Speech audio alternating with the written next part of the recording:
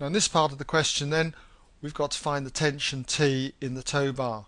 And what I've done is I've updated the diagram with the acceleration we found in the first part of the question, 0.6 meters per second.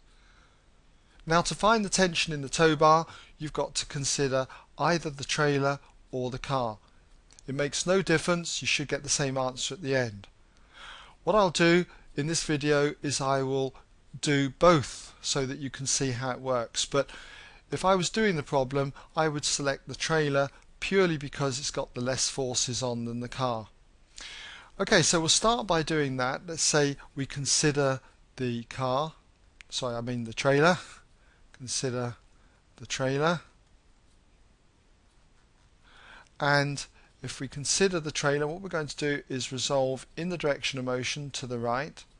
So the resultant force on the trailer to the right is T minus 200. So we've got T minus 200 equals, so that's the resultant force, equals mass times acceleration. The mass is 200 kilograms and the acceleration is 0.6 meters per second.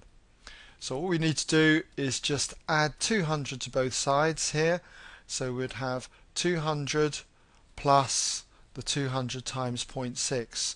200 times 0.6 is 120. Add those two together and you've got a tension then of 320 newtons.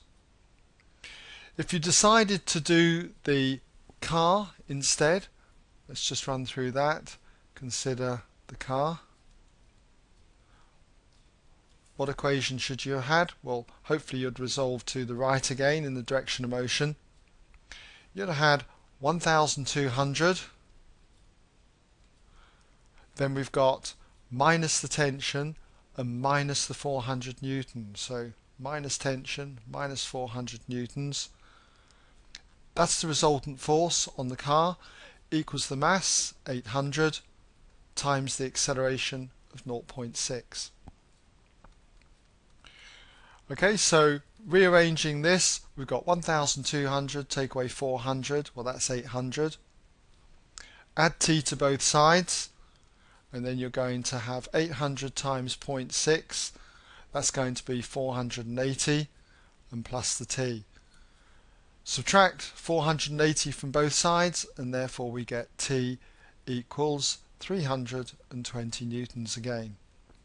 So either way, we therefore have the tension, okay, in the coupling, or if you like, in the tow bar,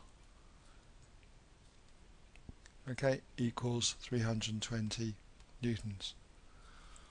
Okay, so hopefully you've been able to follow that, and that brings us to the end of this part of the question.